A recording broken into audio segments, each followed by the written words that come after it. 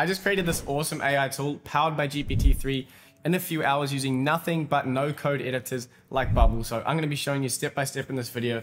Let's get stuck into it. Today, I thought I'd hop on and show you guys how you can create your first AI tool hosted on a website for you to start selling and making businesses off. The catch with this is that I'm only going to be using no code website and tool builders like Bubble. This means throughout this tutorial, I'm not going to write a single line of code, and I'm going to go from an idea to a final product of having a website hosted that people can go on and interact with and use underlying large language models like ChatGPT, like GPT-3 on this website. I know that sounds like a lot, but I'm going to be compressing this down so that you guys can understand it in the most simple way. And I'm going to be giving you step-by-step guide, me on the keys, showing you how to do this. And we'll start with stage one, which is coming up with an idea for my site. In this video, I really wanted to show you guys how you can use prompt engineering and use these large language models like GPT-3 and combine it with a little bit of user input. Like I've mentioned in my previous videos, my entrepreneurship guide, which I'll put up here, I mentioned one of the business models is a prompt-based business. Today, we're going to be building a prompt-based AI tool / business. So what we're going to be doing is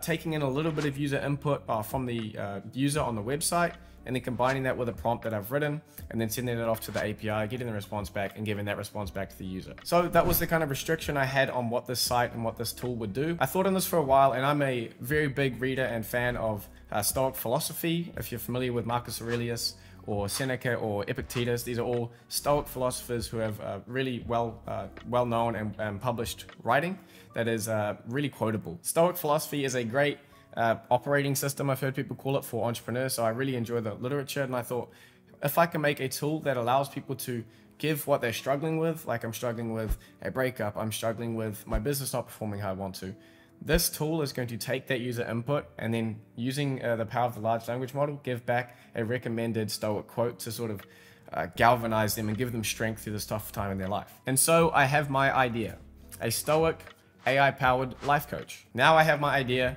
Now I need to start writing a prompt and using prompt engineering to interact with the large language models to start getting these kind of responses that I want. So we're going to hop onto my laptop here and I'll show you how I'm doing it. Here we have on screen a website called promptable.ai that I'm using to help write my prompts. This is essentially the same as the OpenAI playground, but it allows me to save things a lot more easily, and I feel like it's just a nicer interface for me to use. So I've been using this recently. I'll drop a link to it below if you want to sign up and check it out. Okay, so on screen here you have a little mock-up of what I want the main functionality of the site to be. So you're going to go onto the site, scroll down and see this prompt, which is what are you struggling with? And then they're going to be able to enter what they're struggling with. Say it's a breakup, say it's a difficult situation with their friends or family. They're going to be able to enter that into the search box, or not search box, but text input, and then hit the get wisdom button, and then below it is going to spit out the large language model generated stoicism quote to help them out. So now that you understand what I'm going for, we're going to hop back over to Promptable so that we can start crafting the prompt in order to get this working behind the scenes. Okay, so here I've written up a really bad basic prompt, but this gets you the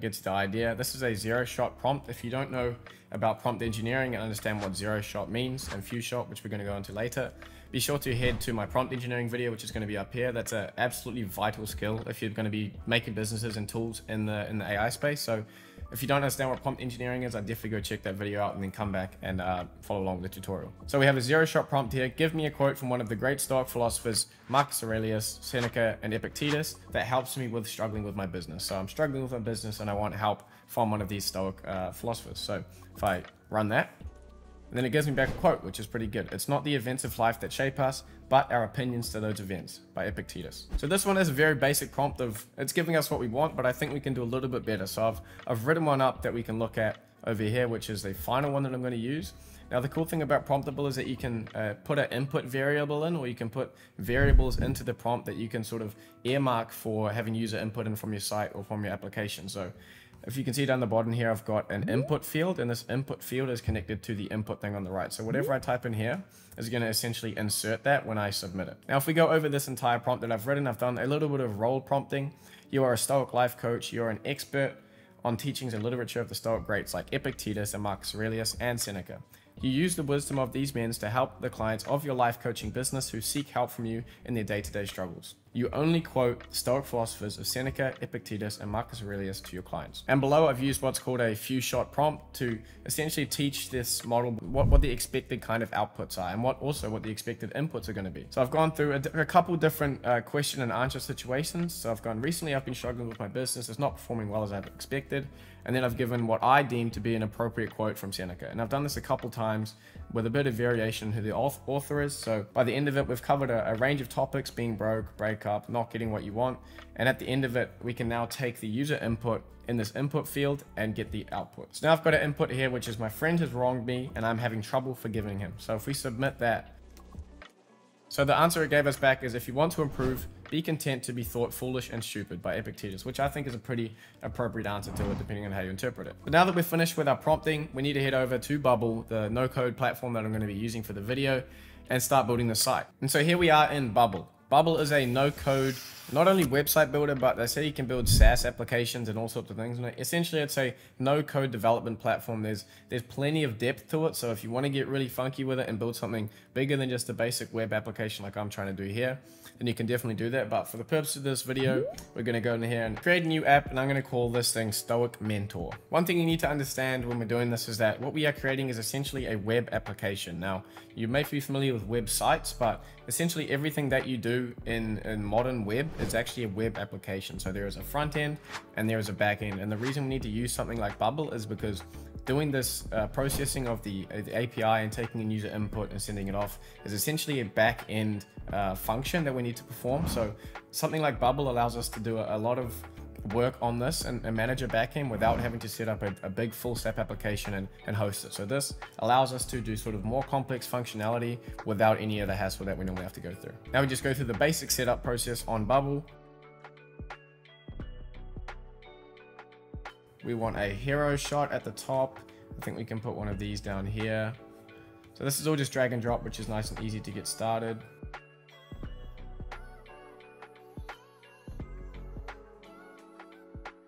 And so here I've mapped out the bones of our website, which is going to be a header, a hero shot, a little title and image here.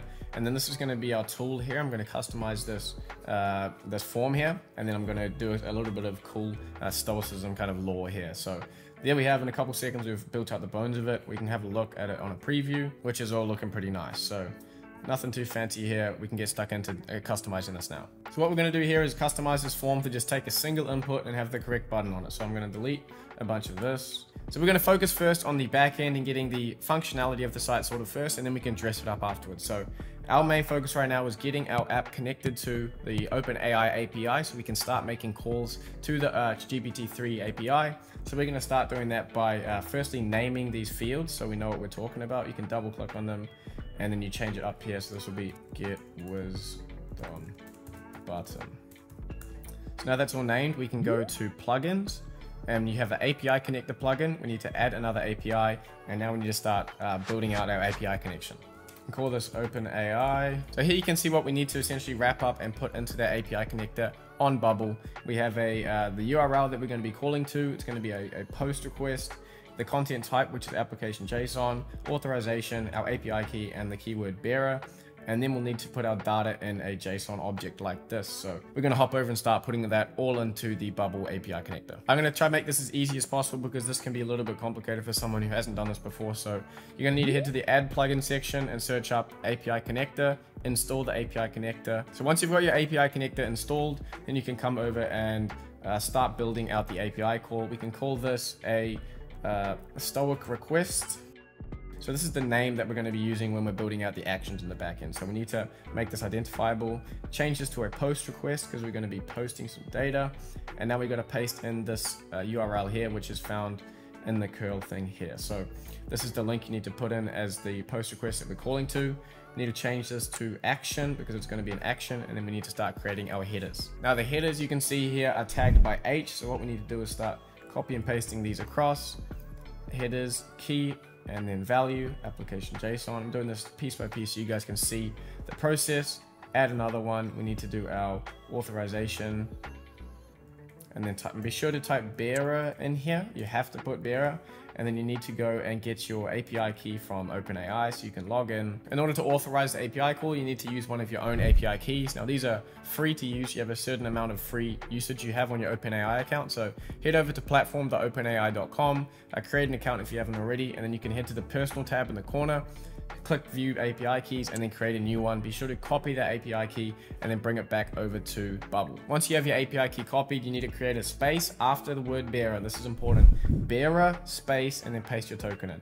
And with that, our header is done. And now we need to add a body to our API request, which is going to be found here. You can see this D tag shows you what the data is supposed to be essentially. So we need a model, the prompt that we want to ask it, the max tokens, and a bunch of other settings. Now, good thing is we can take what we have over in Promptable. I'm going to copy it and take it over to Playground, just a new Playground. I'm going to see which my settings were. It's 0.9280. So we're on text DaVinci 003, 0.9 temperature. That should be enough length. Let's put a little bit more just to be sure. And then what we can do is hit view code, and then this is going to give us it all ready to go. We can just copy this from the bracket down to the other bracket and copy this over to our JSON body here. Now that we have everything ready and put into our API call body, we need to do one more thing, which is to change that dynamic value so we're able to access it when we're using our site and taking user input in. So head to the input area down the bottom and change this to an angle bracket, open and close around the input. Now this is going to be a dynamic value. As you see, it popped up down here. We're going to say input and then a value we can put in a sample value and test this API call. Now if we set this all up correctly, what we can do is input a value here like my dog died, which is going to replace this input here, initialize the call, and everything has worked as we expected. We've got a return values from our Stoic request. If you click the show raw data here, you see how it's broken down. And these things above are going to essentially fetch the different things out of this this response body. So we have a text field here, which is going to be the quote back, which is what we wanted, text, and it's given us an Epictetus quote. So everything's working as expected. And now we have the response from our Stoic request. It looks a bit complicated, but it really isn't that. So now that we have it all connected, we can head back over to our design and start connecting this up to our front end. Sorry to interrupt guys, but I just thought I'd let you guys know that I'm finally accepting consulting clients. So if you want to have a chat with me and book in an hour call, then it's available in the description, talking about your business ideas, anything like this. I'll tell you how I would do it and the feasibility of it, etc. So head down below, check out the consulting link in the description and in the pinned comment. And if you're enjoying the video, please leave me a like by now. It really helps my channel, and I'd really appreciate it if you could drop me a like. So back to the video. What we also need on this page is a text element to show the response from the API once we've got it. So people are going to put in their struggle, hit the button, it's going to go to the API, come back, and now we need to display that text in a dynamic text asset on the page. Okay, so we have this here, center align it.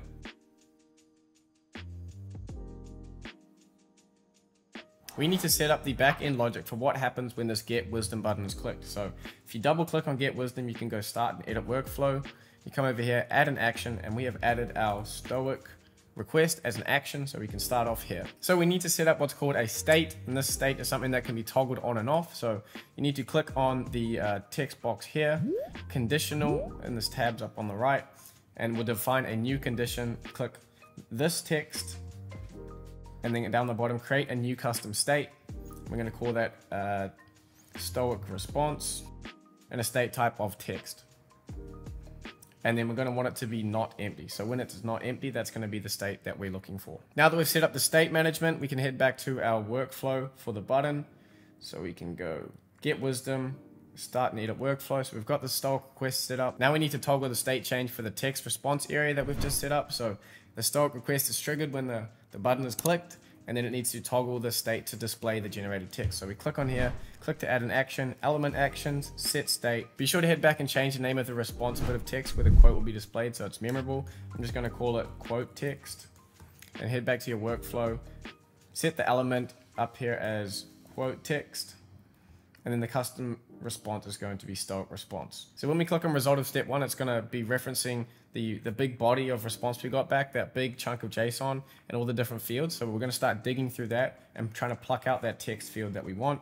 So we can head here, choices, first item, text. So with this value, result of step 1's choices first items text, this essentially digs through that response and plucks out the text that we want. As simple as I can put it, this workflow we've just created is when the button is clicked, it takes the input from that the user has provided, includes that in our API call, which we've called a Stoic request, sends that off. When it comes back, it digs through and finds that text value that we want, which contains the quote, and then it's updating the state of that final quote area down the bottom to include and have the value of the quote that we just got back from the request. So what the dynamic value of this is going to be is the quote text, so the name of the field itself, this text, and it's going to be the Stoic response. We have the dynamic value set up. Now we can preview the site and see if it's all working. Now I can put in here my dog died, ask for wisdom. It's going to send the API request and hopefully it's going to show us a quote back. It is not the size of things which produce the greatest effect on the soul, but the size of the view we take on them. So we've got everything working in the back end. Maybe we can play around with the display of this a little bit, but essentially we have created a website that's going to take in some user input, package it up with a prompt we've written, query the API, get the response back and display it for the user. So now I'm going to go through and tidy this all up and make it look nice, and then we have a final product. So I'll be back in a second. And now we're back with the completed site. I'm going to give you a quick look through on the editor, and then I'm going to show you the live product. So I've made a little logo up here for the Stoic mentor. I put in some appropriate text, a Stoic mentor for life's toughest battles, AI-powered personalized wisdom you need from history's greatest minds. So I've got these buttons, get wisdom, and they all link down to this section here. Put in a bit of a nice Roman style image here. And I've put in a bit of context down the bottom as well regarding who these quotes are going to be from and the kind of lives they've lived. So this is the editor side, and then we have the finished product, thestoicmentor.com, and we have the finished product here. Now, I'm pretty happy with how this came out, given it was only a few hours work, but we have these buttons here, get wisdom, that takes you down to this. Get wisdom takes you down to this, of course, and then we can prompt in here. I've hidden the text field, so we can put, and then we have a response from Seneca: what holds sorrow isn't the passing of time, but us clinging to it. Very easy to do, and I hope the tutorial side of things of the nitty gritty of Bubble, which can be a little bit confusing, was enough for you. And I'm going to put this in the description. If you have any questions, then please hit down below and I'll be sure to answer them as quick as I can. But I'm a beginner to Bubble too. I haven't used this thing before, but I was able to pick it up with a little bit of tutorial help and just trial and error. Guys, this is the kind of stuff that you need to be playing around with and getting familiar with if you want to be building AI-based businesses in the future. Like Paul Jacobian said in the interview I did with him, it's all about building fast and getting things out in like a week. And if you can't do it in a week, you do it in a few days. Like really push yourself to be playing around with these tools and getting stuck in and learning. Like I'm learning so much just by shooting these videos with you guys. So there's like Bubble editor. I was not familiar with that, but I've learned how to use it. So I really urge you guys to hop in, start playing around with these tools. If you like this kind of AI entrepreneurship focused content, I make videos 3 times a week or more. Head down below and subscribe, hit the bell so you don't miss the next one, because I have some bangers coming up soon. I've got an entire whiteboard there with great ideas that I can't wait to share with you guys. So please hit down below, leave a like if you enjoyed the video. I really appreciate it, and leave a comment if you have any questions. But that's all for today. Thank you so much for watching, and I'll see you in the next one.